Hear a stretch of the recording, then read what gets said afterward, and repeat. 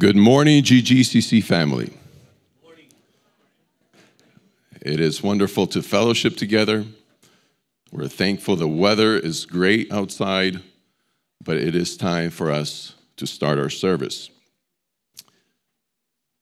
In the beginning, just want to say Happy Mother's Day to all the mothers. We love you. We're thankful to God for you. Thankful for your devotion to God, for your commitment to your families. Thankful for your sacrifice, your prayer, and your loves. And may the Lord bless you and what you do being a mother. Before we look over some announcements, also wanted to provide an update of where we are in the building process. I know a lot of people have come up and are asking questions, and I'm great that there's interest, enthusiasm, and that is wonderful. So just a couple things that have been happening behind the scenes and where we're at. The first point is we have submitted a master plan to the county. So we are just waiting on an update and approval from that. Once we have the master site plan approved, then we can actually go ahead and get a VDOT entrance permit and start actually doing the entrance and doing the driveway. So that would be the next process on the site plan. But we're also working with the architect, and he is working hard to start finalizing the drawings that we have, the building plan, the building itself. And once he has those then would be actually submitted to our bank for an appraisal, which also takes a little bit of time. And then after that process, we'll be able to see and talk about getting a construction loan. And also thirdly, where after meeting with elders and deacons, we also did want to see what the giving would be for the first quarter of this year. We were really encouraged by that giving. We're thankful and praise the Lord for the sacrifices that you all do and giving and honoring the Lord in that regard. And it was just a matter of just trying to see and understand where we are financially, what the impact of getting a construction loan would be on our budget. Although the way construction loans is, the way they work is you're only paying interest on the amount that is drawn. So you want to be paying interest on the whole amount only as the construction phases are happening. That is the interest you're paying. But again, we still wanted to see what the impact would look like, even when we did eventually take out the whole amount for the construction loan. So again, that was what we wanted to see with elders and deacons, and we'll actually be having a meeting about that this upcoming week to finalize those details. So again, that's where we are in the process. It is moving along, it is moving forward, and again, continue praying about it. Lord gives wisdom to the building committee, to the elders, deacons, as we're looking to see what the next steps and continuing that process would be. Now, as you open your bulletins, some of the announcements on the inside, we are planning a Memorial Day picnic for the whole church. Everyone would be invited. Everyone is invited. It would start at 3 p.m. and then church will probably provide either hot dogs and hamburgers, and then there'll be more information for like a potluck sign-up so that each of you could bring a side, and so that's organized in that regard. But we'll have those details as we get them. Again, those interested in water baptism or becoming members, please see Pastor Dmitry or any of the elders that if you have that interest, go ahead and let us know. We'd like to talk to you and get you information of what that process would look like. Okay. I believe that's kind of all the announcements, and you can see some of the other announcements and the other ministries that we have when they meet, the times, so that is ongoing in that regard. With that, I invite you all to stand as we'll be reading from God's Word. And we are reading from Psalm 101. And I actually invite all of us for the first verse. Let's read it together. So Psalm 101, The first verse we'll read together, and then I'll continue. Let's read. I will sing of loving kindness and justice to you, O Lord. I will sing praises. I will give heed to the blameless way. When will you come to me? I will walk within my house in the integrity of my heart. I will set no worthless thing before my eyes. I hate the work of those who fall away. It shall not fasten its grip on me. A perverse heart shall depart from me. I will know no evil. Whoever secretly slanders his neighbor, him I will destroy. No one who has a haughty look and an arrogant heart will I endure. My eyes shall be upon the faithful of the land, that they may dwell with me. He who walks in a blameless way is the one who will minister to me. He who practices deceit shall not dwell within my house. He who speaks falsehood shall not maintain his position before me. Every morning I will destroy all the wicked of the land, so as to cut off from the city of the Lord all those who do iniquity. Let us come to the Lord in prayer. Heavenly Father, it is a great honor and privilege to call upon your name. You are the holy, righteous God. You have set your standard of holiness in your word, dear Lord. And we read of what that is, the perfection that is expected. We all fall short of that, dear Lord. None of us can say that I, by myself, am holy with my deeds or words or thoughts. No, we are all guilty before you.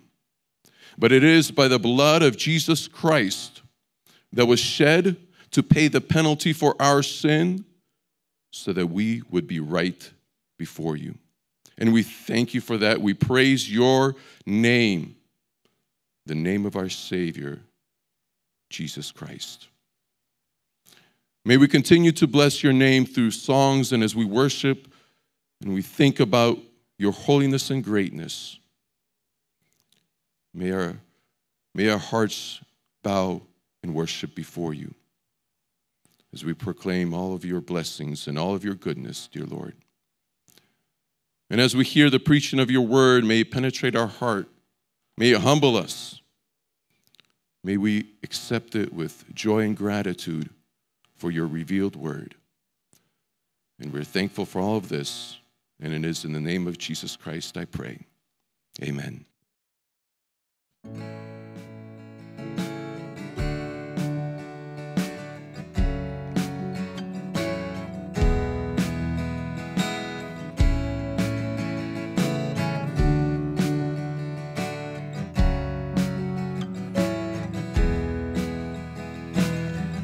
Exalted is our song, our anthem through eternity.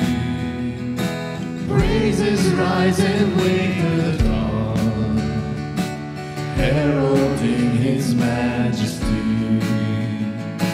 Christ without a rival reigns over all creation.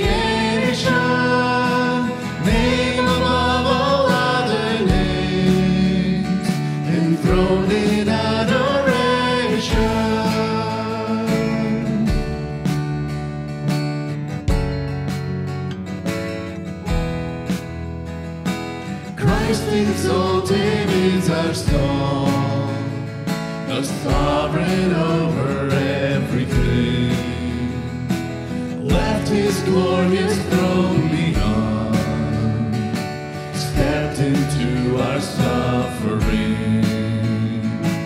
Hands that shake the heavens frame, reach to heal the leper.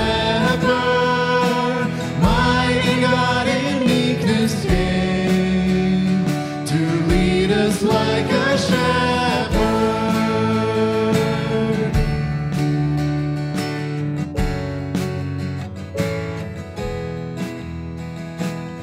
Christ exalted is our song. The man of sorrows mocked and tried, bore the judgment for our wrongs, for our sins was crucified. Hear the love in his refrain. Father, please forgive them as he bears the bitter weight of guilt and condemnation.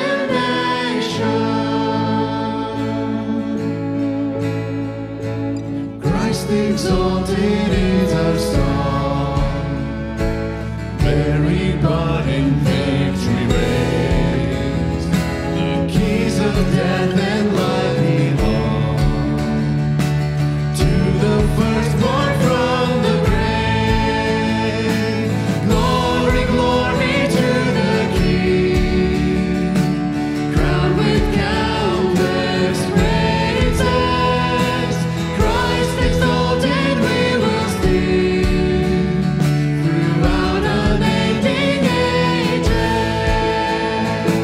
Glory, glory to the King, crowned with countless praises.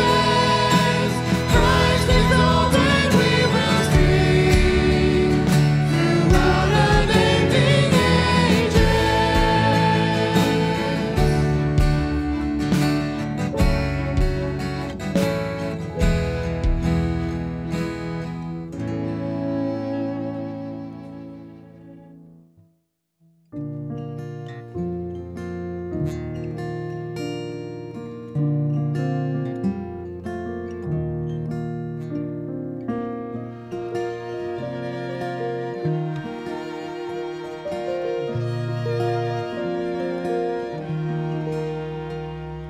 Jesus, your mercy is all my plea.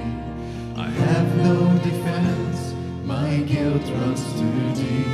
The best of my works pierced your hands and your feet. Jesus, your mercy is all my plea.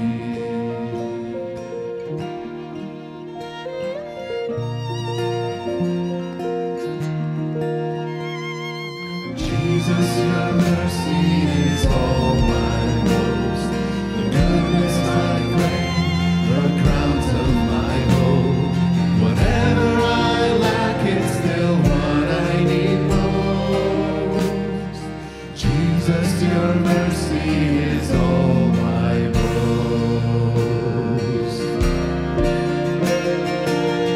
Praise the King who bore my sin, took my place when I stood condemned. Oh, how good you've always been to me. I will sing of your mercy.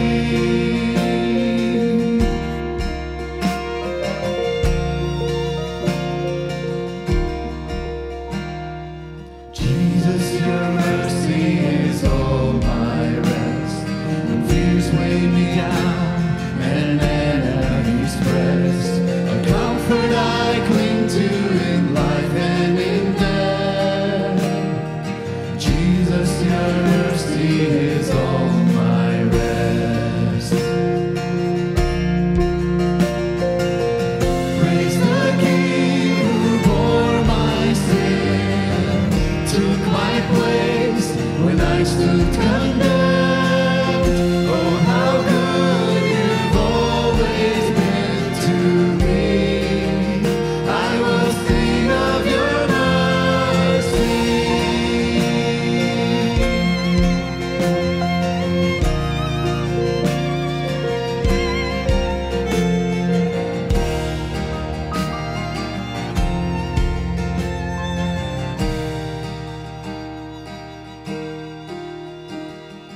Jesus, your mercy is all my joy.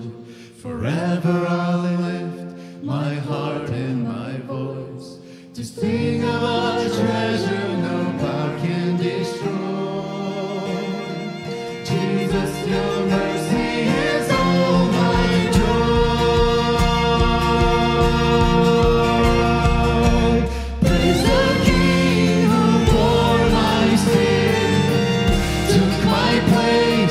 when I stood condemned.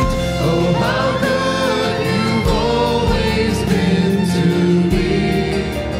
I was bleeding.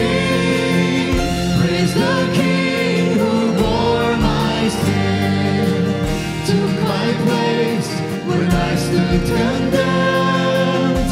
Oh, how good you've always been to me. I will sing of your mercy.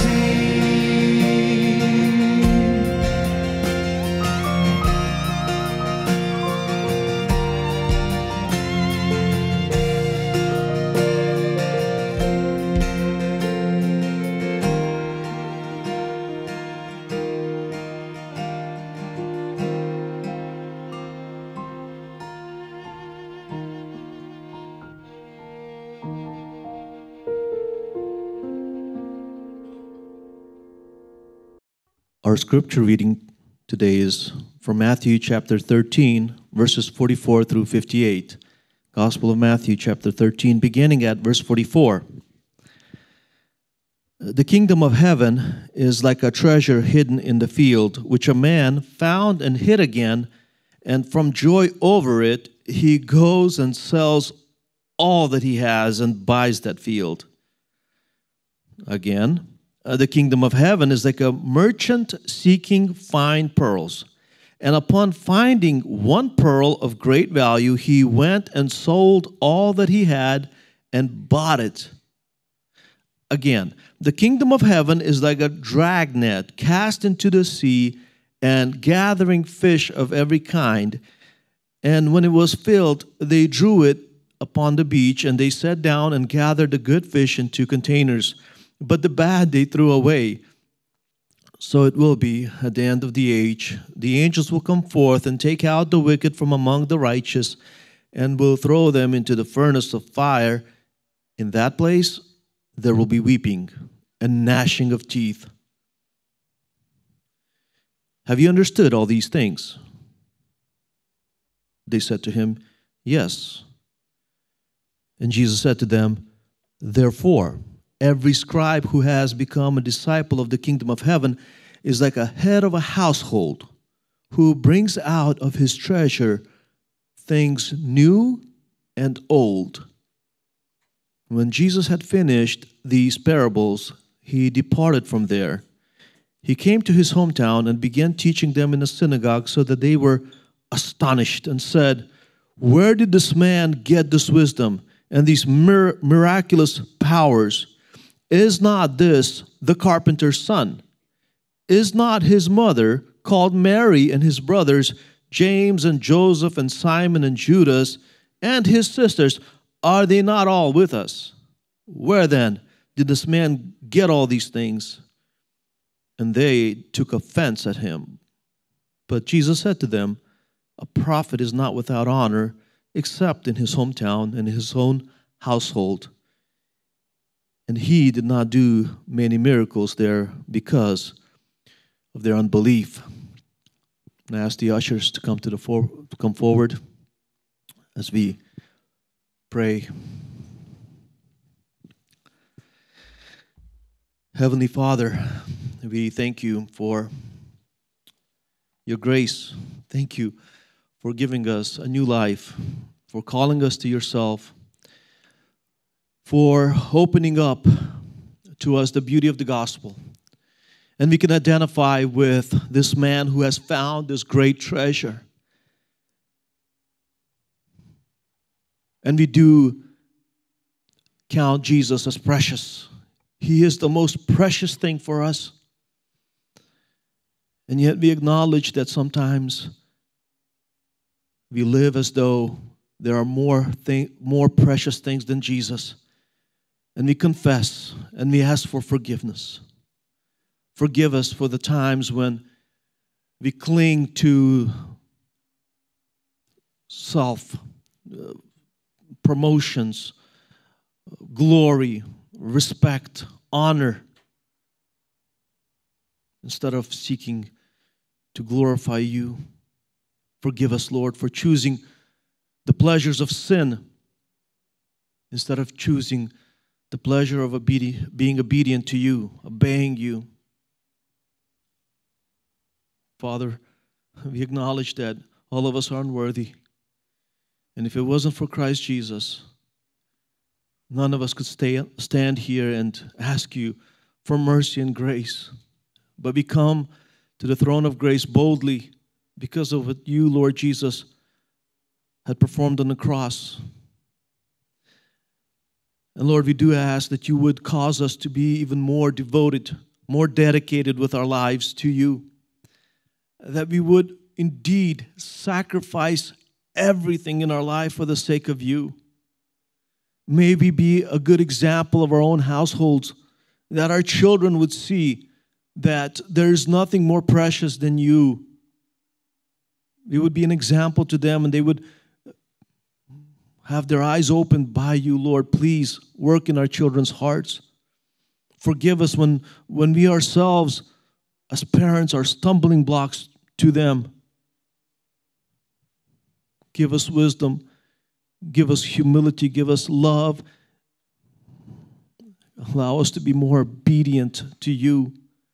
Draw us to conformity to your word. We ask that your name would be glorified in us and in our families. We ask that our church would be an effective witness to this great treasure, that the people around us would see the glory of the gospel, that they would be drawn to Christ. Use us, Lord. We acknowledge we can't do anything on our own. No programs, no methods, no techniques. Nothing of our own wisdom can accomplish what you can do with your Spirit. And so we ask that you would do so. Oh Lord, we also pray for our country. We pray that you would bless the leadership. You would pray that you would bless the local government, and that you would allow us to continue to meet in peace and worship you without any hindrances. We pray for peace around the world. Those who are suffering because of wars or persecution. Oh, Lord, I pray that you would protect your church, your people, and that you would draw more people to yourself, even through the various conflicts that are going on. Father, we thank you for all your provisions for us. You have provided us with this place that we could meet, and now you have also provided us with a property that we look forward to building on. We ask that you would continue to bless this church and that we would be able to have our own building. Thank you for the generosity of your people. And we pray that you would give wisdom to the elders as they decide and manage the funds that you have provided. Father, I do pray that you would be glorified through the giving of your people. And also, Lord, we pray that you would bless the preaching of your word as Brother Aleksander, as he comes and ministers your word. Thank you that your word is alive and active and is sharper than any two-edged sword. May we be edified and instructed in it, and through it, may you receive all the glory. It's in Christ's name we pray. Amen.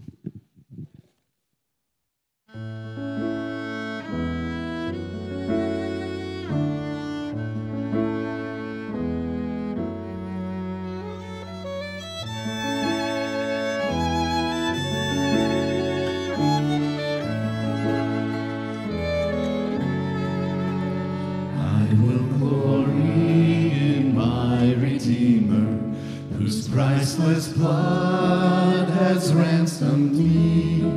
Mine was the sin that drove the bitter nails and hung him on that judgment tree. I will glory in my Redeemer, who crushed the power of sin and death, my only Savior before the holy judge, the Lamb who is my righteousness,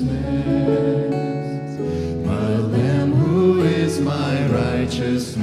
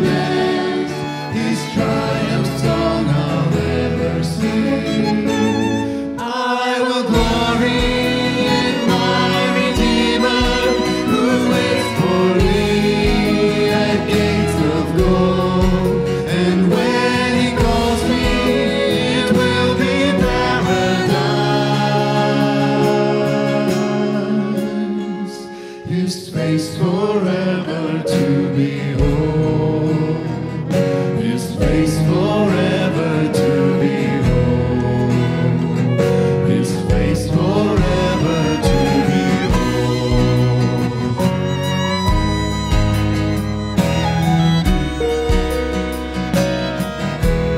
You may take your seats.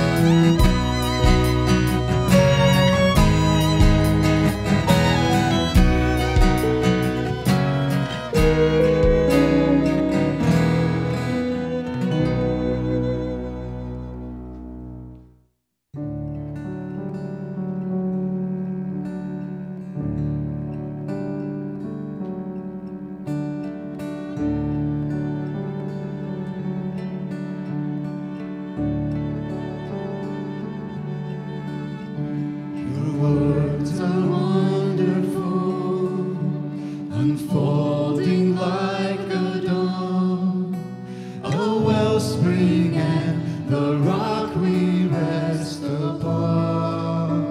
We trust your promises that keep our hope alive.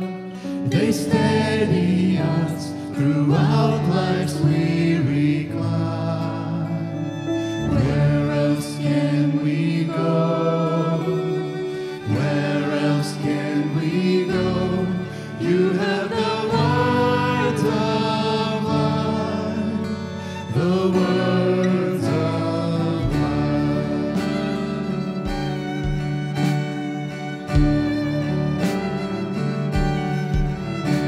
Come write your holy truth upon our longing hearts, and strengthen us to shine against the dark, or guard us from the lies the enemy will speak.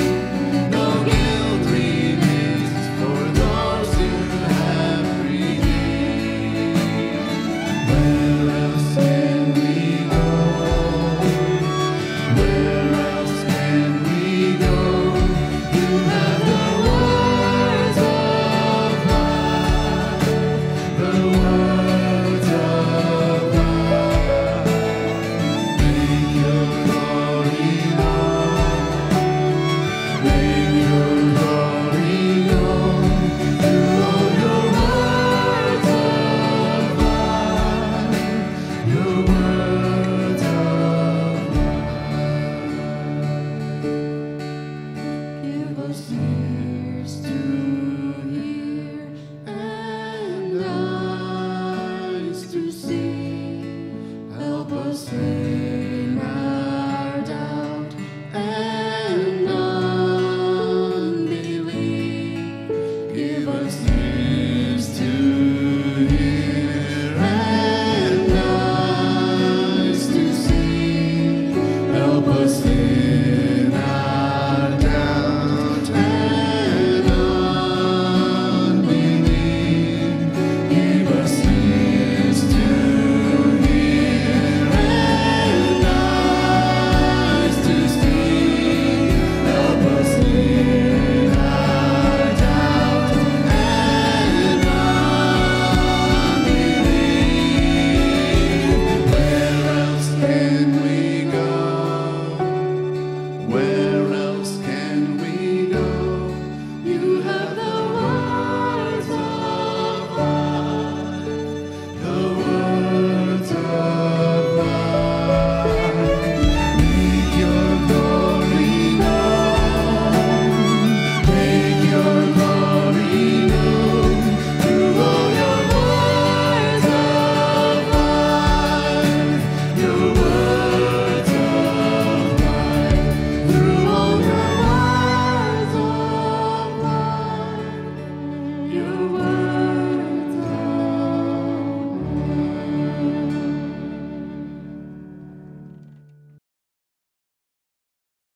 Well, good morning again, church. Today we have a very special privilege. We have a guest speaker from Samara, Russia, named Aleksander Gurtaev. I'd like to share a little bit about how I know him, how I'm connected with him. So, well, first time I met him was 10 years ago. It was actually when the Zota family invited me to go to a conference in Vancouver, Washington, when in 2013, when I went there, and it was at the very beginning of even my ministry journey. And so I went there and I saw Brother Alex Gurtaev as a guest speaker at this conference, and I was amazed. I was thinking, wow, this young person is exegeting and expositing God's word so faithfully, and I was very edified. So that was the first time I met him. And then I got into seminary in 2013, and even that same year, in fall, the seminary needed a guy who would go to Russia to accompany Paul Benware, a theologian who was teaching about the end times, and they made a call, hey, we need someone to volunteer. And I thought, I'll go. I didn't realize that this was where Alex is from, so I went there, and I was met by Alex, and I was told that he is the dean, or he was in charge of this school that Samara has that trains men to be pastors all around Russia and the Slavic countries. So they're training men there, and he's in charge, one of the people who's overseeing the whole school. And then in 2016, had another opportunity to go again to Samara. And so I met up again with Alex, and I was even invited to their room, the elders' room, where they were praying. And so it was there that I got to know Alex a little bit. And then this past Shepherd's Conference that some of us men went there, we met up again with Alex and talked, and he said he was finishing up his dissertation, his doctorate degree here at the TMS, and he'll be graduating in May. He'll be coming back, and got to talking, and I asked him if he would be willing to come to minister to us, and he said he would. And so we talked it over, and we talked with our elders and decided we're going to invite him, and he agreed to it. And so, long story short, here he is. Let me tell you a little bit about Alex. So he has been married for 18 years. He has 7 children, ranging from 17 to 4. 7 children from 17 to 4, so a large family. He has been a pastor of the Church of Transfiguration for 10 years. And then 2 years ago, he joined a church plant. So for the last 2 years, he's been co-shepherding a church plant called Christ Love Church. Christ Love Church. He continues to be in administration of the Samara Center of Biblical Studies. He's a director there. He's also a teacher, a full-time teacher of Greek and all the New Testament classes, including hermeneutics as well. He has many accomplishments in his life, medical and theological. And so it is a great privilege to hear God's word from Alex. Thank you, Dmitry, for such a warm introduction. Dear friends, I'm pretty sure that you know how serious is the problem caused by pseudo-believers. Such people create a chaos among Christians. They produce confusion and mess. They actually mess up everything in the church. So wheat and weeds are waiting for Jesus' second coming to settle the issue, who is who. In order to consider this problem, I invite you to open Titus 2 with me, and we'll read verses from 11 to 14. Okay, let's read together. The Apostle Paul writes, "For the grace of God has appeared, bringing salvation to all men, instructing us to deny ungodliness and worldly desires, and to live sensibly, righteously, and godly in the present age, looking for the blessed hope and the appearing of the glory of our great God and Savior, Jesus Christ Jesus, who gave himself for us to redeem us from every lawless deed and to purify for himself a people for his own possession, zealous for good deeds." Despite this clear teaching of Scripture, both Christ and Christians were always surrounded by those who only pretend to be his followers. Consider this. During Jesus' earthly ministry, there were such deceivers, or sometimes we would say self-deceived people. The Lord warned them.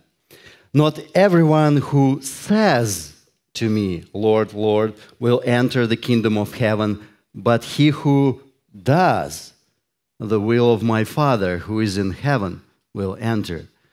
Yet, such people refuse to listen to him, and thus many of those who identify themselves with his disciples abandoned him and stopped following him. You know that church history is also filled with numerous sad stories about so-called followers of Christ who did not represent him well. For example, if you look back at the condition of a Christian church in Germany during the Third Reich, you'll be terrified, literally terrified. Let me draw your attention to some really terrifying statements quoted by Erwin Lutzer in his book called Hitler's Cross. One of the leaders of German church, Pastor Julius Leutherser, proclaimed, Christ has come to us through Hitler. Through his honesty, his faith, and his idealism, the Redeemer found us. We know today the Savior has come. We have only one task: be German, not Christian. The official manifest of the National Church of Reich included the following statement. The National Church declares that to it, and therefore to the German nation, it has been decided that the Führer's Mein Kampf is the greatest of all documents. It not only contains the greatest, but it embodies the purest and truest ethics for the present and future life of our nation. I hope that you find these statements not only awkward, but also sobering. Think about them. It is right to evaluate such distortions of Christian confession and past.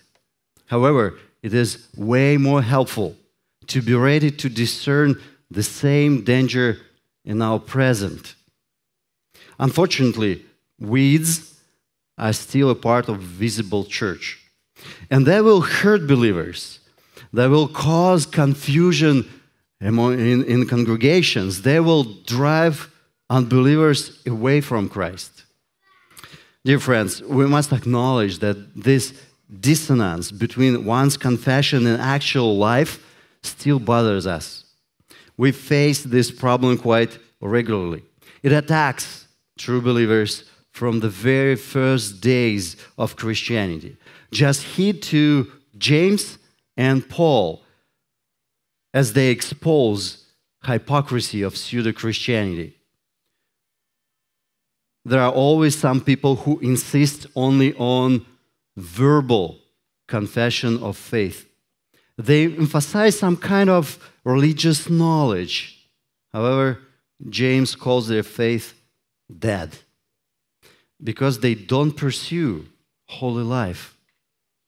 There are also others who reject the firm gospel foundation and insist on some kind of godly, moral life.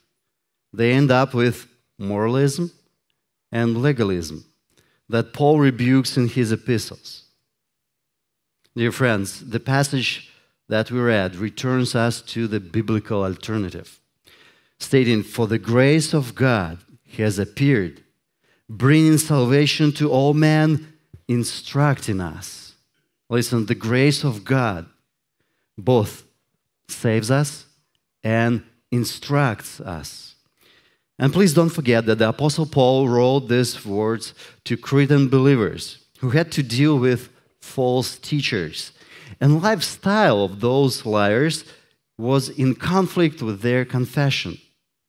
as Paul describes them at the end of chapter 1, verse 16, they profess to know God, but by their deeds they deny Him, being detestable and disobedient and worthless for any good deed. Thus, at the beginning of chapter 2, Paul instructs Titus to pay attention to the sound teaching that excludes such conflict. He writes in verse 1, "But as for you, speak the things which are fitting for sound doctrine." Verses 2 to 10 describe godly life expected from the various groups of believers. Titus must address both old and young, both men and women, as well as slaves. Thus, all people, he must teach them to walk according to the gospel. Indeed, godly life reveals the power of the gospel. For this reason, Paul repeats this thought again and again. In verse 5, he writes, "So that the word of God will be not dishonored." In verse 8, he expands this idea, clarifying, "So that the opponent will be put to shame, having nothing bad to say about us." In verse 10, he brings this thought to its climax, "So that they will adorn the doctrine of God, our Savior, in every respect." Dear friends, these instructions addressed to all men are followed by the reminder of the gospel in verses 11 to 14, which we read. The gospel is the sure foundation of godly life. And this is not the end of Paul's instruction, exhortation. At the beginning of chapter 3, he summarizes his teaching, bringing all men together under authority of the word. He insists, remind them, verse 1, remind them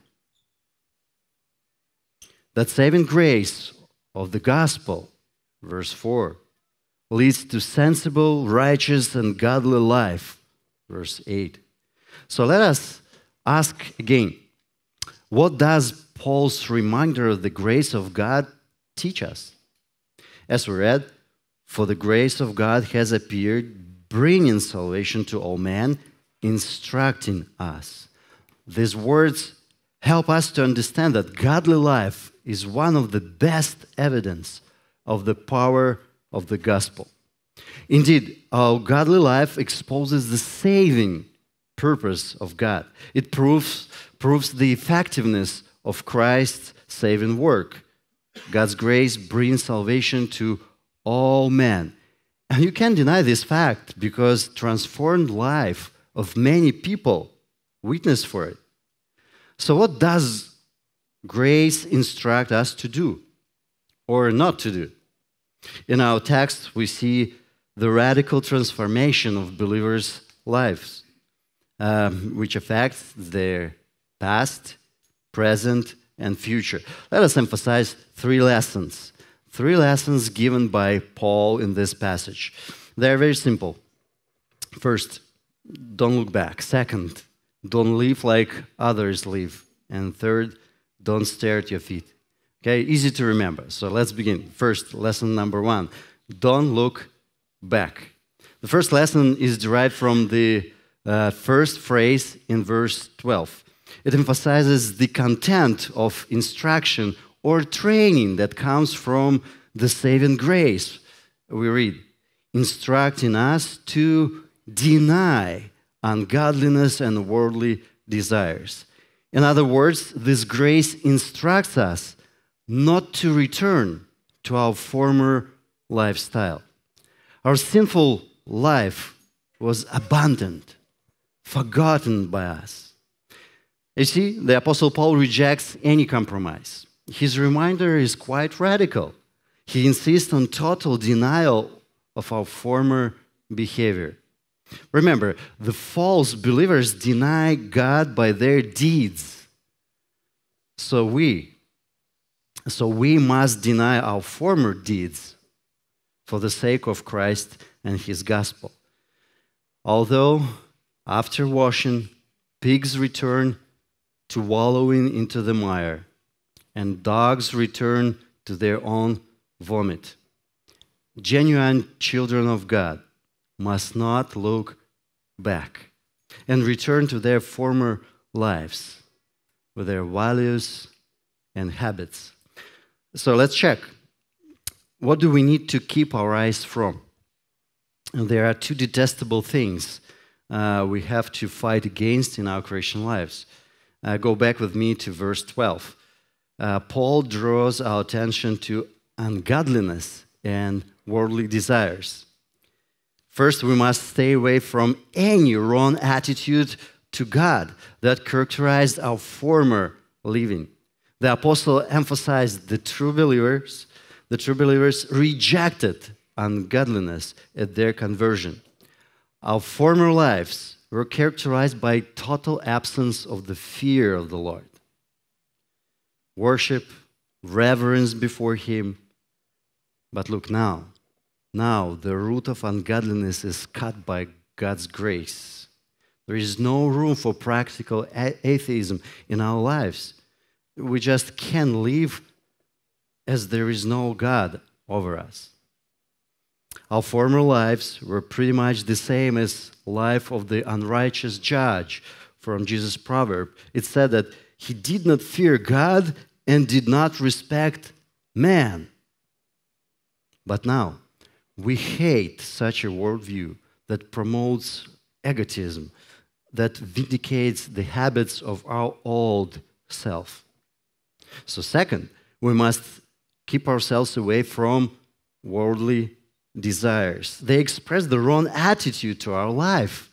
They distort both our self-understanding and relationships with others. But look, the Apostle Paul argues that worldly desires are our past, which we have to forget. When we look around, we see clearly that the world is ruled by various dominants, selfish ambitions, sensual desires, love for gaining stuff, and more stuff. However, the Bible characterizes these dominants as sinful. They should not control a believer. As Paul writes, but whatever things were gained to me, those things I have counted as loss for the sake of Christ. We just can't return to our former living. All bridges were burned by God's grace. We can't associate ourselves with mockers following after their own ungodly lusts, as Jude notes. Dear friends, the grace of God has started its training process in our lives, and we're still far away from our final destination, still far away from our final goal. And we should not deceive ourselves. We face many tricky temptations to look back. And if we fail in the midst of these temptations, old selfish habits will reestablish their former positions. Our former sins come back when we are relaxed and prefer spiritual nodding instead of alertness.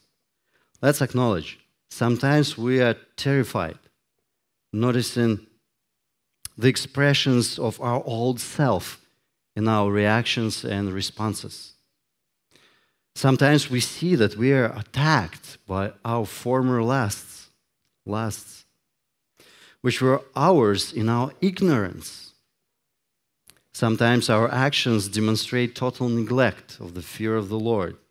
We act like there is no God who sees and knows everything.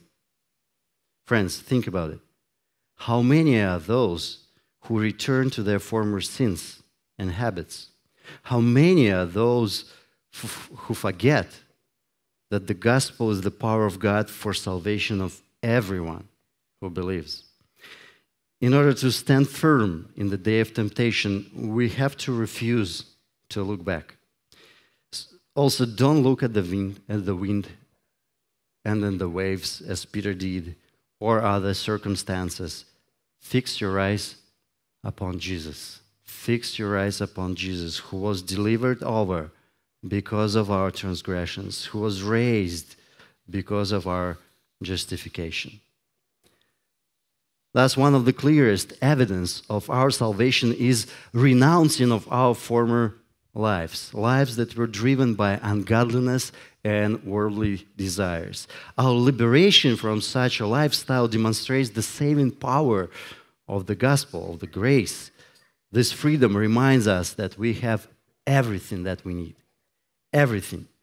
Everything that we need to walk godly for the sake of Christ and His gospel. So our first lesson from verse 12 is this: don't look back. Don't look back. Let's add the second lesson. Don't live like others live. Don't live like others live. Now, in the second part of verse 12, the Apostle Paul emphasizes our present state and reminds us that the grace of God instructs us to live sensibly, righteously, and godly in the present age. He describes our transformed life by means of three adverbs: sensibly, righteously, and godly. In so doing, he presents a contrast between the first part of the verse and the second part, between our former lives and present lives. We were ungodly, driven by worldly desires, but now we exchanged lusts for sensible life, worldliness for righteousness, ungodliness for godliness. Do you see a perfect match? Clear contrast between the first part of the verse and the second? Consider this. Paul talks about our life in the present age. And we know that the whole world lies in the power of the evil one. It's driven by sin, and sin is advertised by the servants of the evil one. The majority of men are approaching eternal destruction, and they don't even know that there is another way, the way of salvation. As a dead fish, they go with the flow. As a dead fish, they will be thrown on the shore. A believer is different. Believer is different. He receives the call. Don't live like others live. The saving grace changes everything. Let's look at the three characteristics of a believer in verse 12. In verse 12, Paul mentions sensibility, righteousness, and godliness. They encompass our attitude to ourselves, to others, and to God. First, the Apostle Paul reminds us that the gospel teaches Christians to live sensibly. That is, to walk wisely, not to trust in our emotions, but think soberly, to heed wisdom. We know that the world walks according to flesh. It is controlled by its lusts. It's driven by emotions. Yet, believers are called to control their emotions. How? By saturating their minds with the biblical truth. Consider this. We control our emotions by saturating our minds with biblical truth. We know that the world deifies itself, its lusts, and yet we walk not according to flesh, but according to the gospel. We are not conformed to this world, but are transformed by renewing of our mind. This is exactly what Titus was called to teach Cretan believers, according to the first 10 verses of chapter 2. So second, Apostle Paul urges Christians to live righteously, that is, to obey the sound teaching, especially by loving one another. We know that the world walks as we expect from the world. And the world is not ashamed of its lifestyle. Yet Christians are different. They remember that the values that dominate the world must not even be named among them, because they are called to be holy. We know that the world loves its own. Why? Read. They are from the world, Therefore, they speak as from the world, and the world listens to them. Yet believers enjoy different attitude. They are hated by the world because the world loves neither God nor His word. Third, the grace of God instructs us to walk godly. That is, to be guided by the fear of the Lord, to be driven by worshiping the Lord. We know that worldly desires are a result of ungodliness, since man suppresses the truth by unrighteousness. However, believers' righteousness and wisdom are results of their worship, since the fear of the Lord is the instruction for wisdom. We know that ungodliness makes people blind. So we're not surprised that all who desire to live godly in Christ Jesus will be persecuted. Dear friends, do you agree that grace of God is not cheap? It is not. Its value is immeasurable. It's always at work. It constantly instructs us, trains us. It teaches us that our faith is not only a verbal confession of certain truths. But think about it. Unfortunately, real lives of many so-called believers are far away from wisdom, righteousness, and godliness.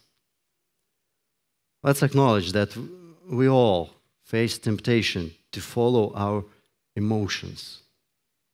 Sometimes we fear man, sometimes we're proud, we are resentful, bitter, we envious, we love to control others. When unbelievers are addicted to sensual sins, it doesn't surprise us, right? They act according to their nature. They're like sharks. They always go after the blood, always. Yet when believers get involved into the same pursuit, that is surprising. That is surprising. Their Christian lives become dim. It becomes gloomy. They live like others live. They follow the crowd. However, the essence of our faith is not in words only, not only in confession, right? Faith affects our lives. Just think about it. Is it not a tragedy when some believers are ashamed to confess their faith in the secular society? Why? Why so? They're ashamed because they know that there is no difference. No difference. They act like others act. Dear friends, we call to be children of God above reproach in the midst of a crooked and perverse generation, among whom we appear as lights in the world. You know, some Christians say that we have to be like this world in order to be heard by the world. Well, that's a great mistake. It's a grave mistake. The whole point is in the difference between light and the darkness. We know that the light of the gospel shone upon us. We believe that our Savior crushed our old self and created new one through regeneration. So we are willing to accept His instruction. Go and sin no more. Go and sin no more. Thus, the grace of God instructs us. First, don't look back. Second, don't live like others live. These instructions encompass our past and present. But what about our future? What about our future? Let's turn to the third lesson. Don't stare at your feet. Don't stare at your feet. Indeed, we just can't live without hope.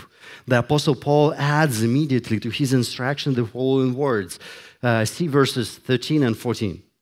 Looking for the blessed hope and the appearing of the glory of our great God and Savior Christ Jesus, who gave Himself for us to redeem us from every lawless deed and to purify for Himself a people for His own possession, zealous for good deeds. These words help us to lift our eyes to heaven and not to stare at our feet.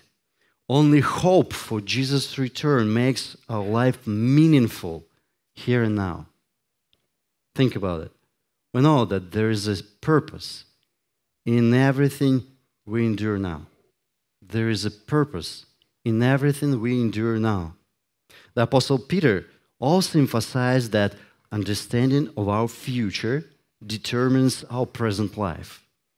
He argues, 2 Peter chapter 3, verse 11, since all these things are to be destroyed in this way, what sort of people ought you to be in holy conduct and godliness, looking for and hastening the coming of the day of God, because of which the heavens will be destroyed by burning and the elements will melt with intense heat.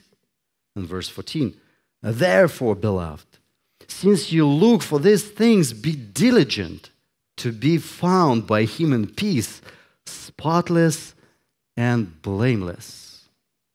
Yes, we know that darkness dominates this world now, but for us, the living hope for Christ's return is like the first beam of rising sun that indicates coming, approaching of daylight.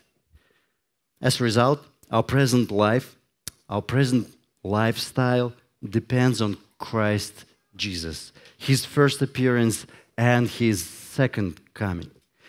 So his comings offer us two reasons to walk with joy and not to stare at our feet.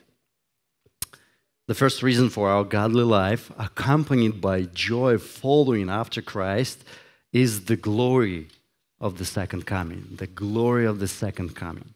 Verse 13 reminds us that he is coming back in glory. We read, looking for the blessed hope and the appearance of the glory of our great God and Savior, Christ Jesus. This hope gives us confidence and true joy. His appearance will bring us true knowledge of our Savior, God and man. He's our great God. He's our merciful Savior. We are waiting for complete liberation from our sin when we will see him just as he is. His second coming guarantees our salvation, our final salvation, not judgment, salvation. Is it not a great encouragement for us? The second reason for our godly life is found in the grace of his first coming, in the grace of the first coming of Christ. Paul reminded us of Christ's first appearance in verse 11, and he returns to it again in verse 14. Let's read together. Who gave himself for us to redeem us from every lawless deed and to purify for himself a people for his own possession, zealous for good deeds. Dear friends, we enjoy freedom from our ungodliness, from worldly desires in our present lives, and we are eager for our complete cleansing from any sin in future. And both are secured by Jesus' death on the cross. He's the one who gave himself for us. This is grace. This is grace indeed. Dear friends, our Lord did not leave us without hope. When we fix our eyes upon Jesus, we see him everywhere, both in the past and in our future. His first coming brought us God's grace. His second coming guarantees his glory. Let us not forget that Paul associates true blessedness with hope, with our trust in the Lord. Let us not be deceived. There is no other fount. There is no other source of blessedness. As Jesus warns, for not even when one has an abundance does his life consist of his possessions. Let us not stare at our feet. Sometimes we think that we have to have our best life now and here. We deceive ourselves that we can take care for our present life in the best way. But think about it, by staring down, we lose our goal, the blessed hope. That's why we're overburdened, we're crawling, we're depressed, we're crazy busy, we have debt sometimes. We need clear vision of Christ's glory ahead of us. Clear vision. We need to recognize God's good purpose for us. Perhaps some of you still remember the old Russian proverb. There is nothing worse than to wait and to chase somebody. There's nothing worse to wait and to chase somebody. Notice how different Christians are. How different. Because our greatest joy is to wait for Christ's return. And our greatest goal is to chase or to pursue Christ's glory in our life. We are not discouraged because love of Christ controls us. Friends, the gospel instructs us not to stare at our feet, but to fix our eyes upon Jesus. Thus, Jesus Christ is the center of life for every genuine Christian. He himself helps us to confirm the saving character of God's grace. He teaches us to pay attention to the following 3 instructions. Don't look back, don't live like others live, and don't stare at your feet. Actually, these instructions encompass our whole life. They remind us to fix our eyes upon Jesus, who once came and is coming. And he is coming. We are learning to trust in him. We are learning that his grace is sufficient for us. We can really be blessed by him, happy in him. All other founts, oh yeah, they just promise us peace, joy, happiness, but in reality, they deceive us. They are like a mirage that disappears when you approach, come closer. The world and its desires are never able to satisfy our soul. They're never able to relieve the pressure of our guilt before God. Only Christ is able.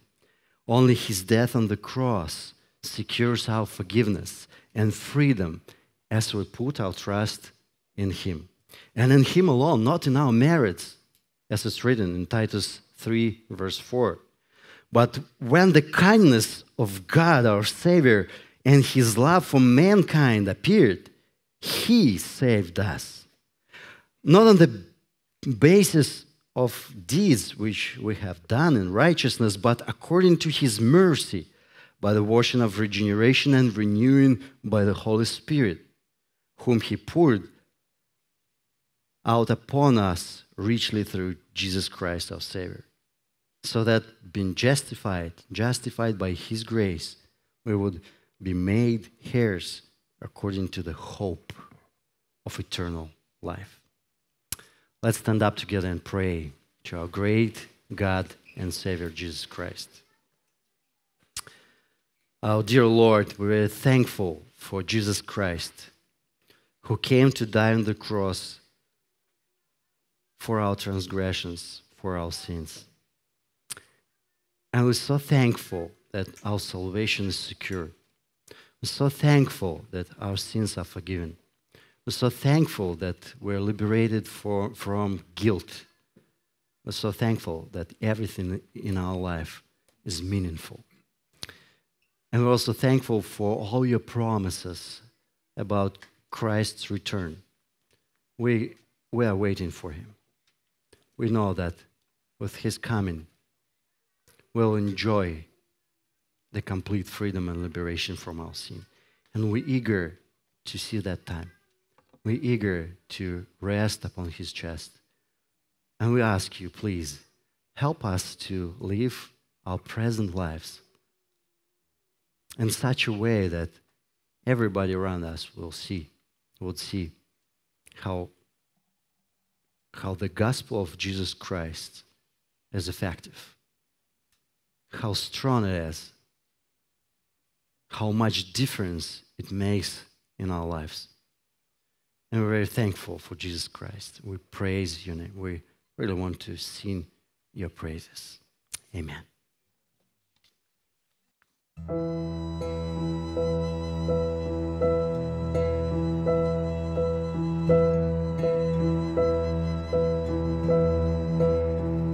Should nothing of our efforts stand, no legacy survive, unless the Lord does raise the house, in vain its builders strive. To you boast tomorrow's gain. Tell me, what is your life?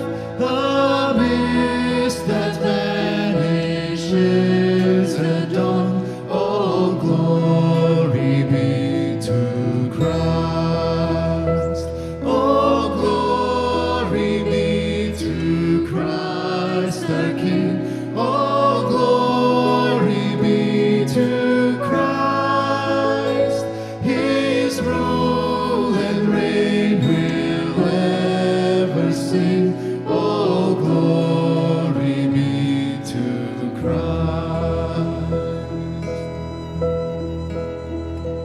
His will be done, His kingdom come on earth as is above. Who is himself our daily bread? Praise Him, the Lord of love. Let living waters satisfy the thirsty without price. We'll take a cup of kindness yet. All glory be to Christ. All glory be to Christ our King. All glory be to Christ.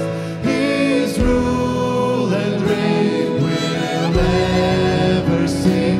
All glory be to Christ.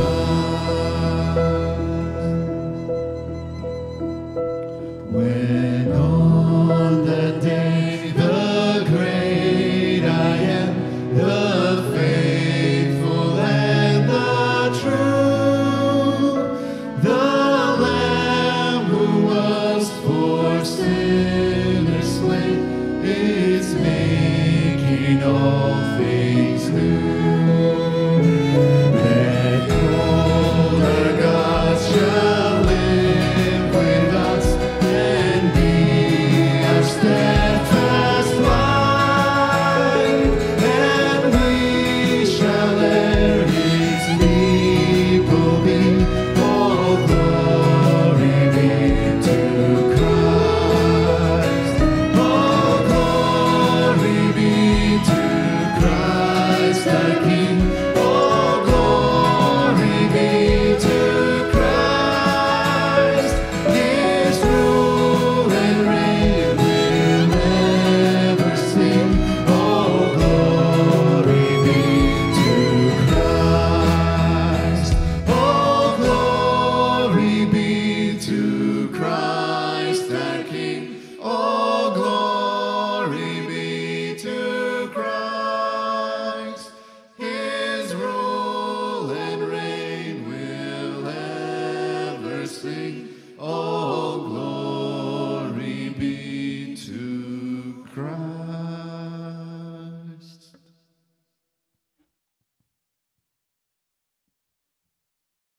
Well, thank you, Aleksander, for ministering the message of God's word to us and encouraging us with that. Let us be dismissed from Titus chapter 2, beginning in verse 16. Now may our Lord Jesus Christ himself and God our Father, who has loved us and given us eternal comfort and good hope by grace, comfort and strengthen your hearts in every good work and word. Have a blessed week. Mothers, happy Mother's Day.